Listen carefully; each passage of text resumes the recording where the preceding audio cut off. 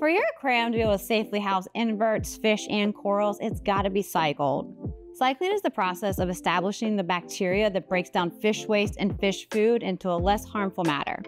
Fish food and waste create ammonia, which is extremely toxic to all living animals.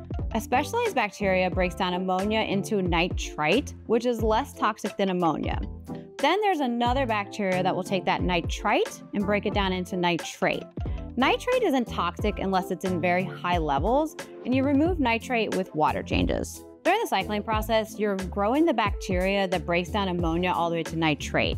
You need enough of that bacteria to break down ammonia to nitrate almost instantly. Adding carob seed, live sand, and live rock helps add a lot of this beneficial bacteria to your aquarium right away. This is going to quicken your cycling process. We also suggest adding a liquid bacteria to your aquarium during the cycling to also help speed it up. For any cycle, you need that waste product in there to start building up that bacteria. You're going to be feeding your aquarium every few days with the fish food, but you're also going to need to test your water regularly. We suggest doing it every 2 or 3 days to monitor how the levels are looking for ammonia, nitrite, and nitrate.